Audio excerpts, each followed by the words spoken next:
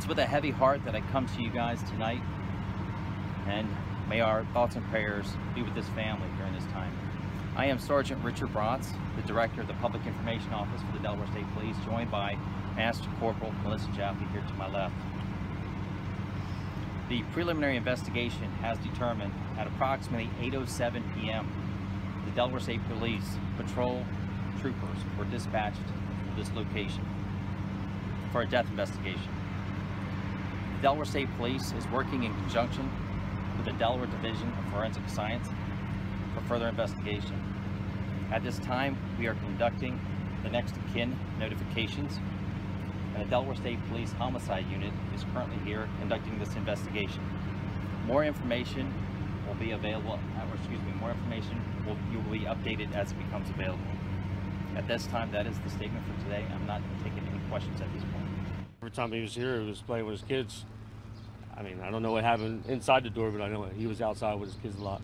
On a warm summer day like today, neighbors say the Edwards home would usually be filled with laughter and giggles from the three children who would often play outside.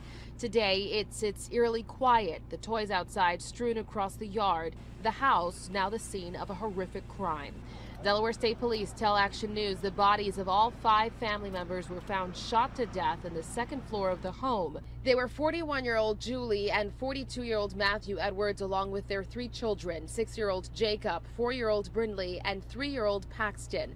A longtime neighbor who wished to remain anonymous says he just talked to Matthew on Sunday, and it was obvious there was trouble at home. Matthew had just lost one job, though he recently got another in Virginia, but that meant he was away for weeks on end. His marriage was in shambles, as were the family's finances. I was trying to console him, telling him that, you know, don't worry about your wife. You know, you can always find another wife or whatever, but think about your kids. Brian Kavenko and his wife often had play dates with the Edwards family. My wife and I are kind of in shock and really don't believe it.